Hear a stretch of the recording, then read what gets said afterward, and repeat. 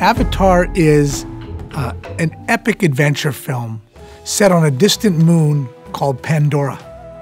And Pandora is a tropical, lush landscape, but one that has teeth and jaws and can be terrifying. We can only tell one story in the movie.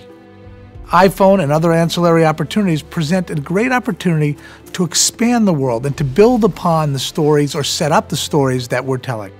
We wanted the game to have their own characters, and we wanted the users to be able to, experience a new story in a new way. The storyline of the game is important for us that it be unique to itself, that it not replicate the story that we were telling in the film.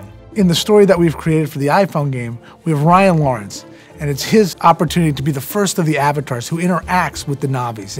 And while he's out there, he meets Silwanan, a native of the planet, a Na'vi, and they are given a quest that they must go on throughout the game. One of the great and really exciting things is that we were creating a whole new universe. We were creating creatures that did not exist, environs that did not exist, weapons that did not exist, aircraft that did not exist. We have these in what we call an art room at Lightstorm. We were done with the art department design, but we still left the room in existence really to be an inspiration for us. We could go back there and look at some of the illustrations and sort of see how they translate from the page on paper into the movie up on the screen. And interestingly enough, how some of those images can even be found in the iPhone game. Avatar is a very visual film, and it was important to us that the iPhone game live up to that. And Gameloft, I think, has really pushed what the iPhone is capable of doing in these type of games to come up with some really great visual images. I think that what we look at the game as is an extension of our world.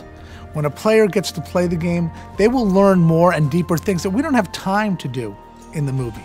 Nothing's going to conflict with what we do in the movie, but it's going to be additive. It's going to add textures of detail to this world of Pandora. I think if you look at past history, fans have had, at times, reason to be disappointed with adaptations from films to iPhone games or to other video gaming formats. Our goal from the very beginning on Avatar was not to allow that to happen, not to restrict the game developer to do things that were limiting. We want to open them up. We want to say, here's our world, you take advantage of it, and let's do it in a collaborative way. And we could assure the best opportunity to create a standalone, great interactive gameplay on the iPhone.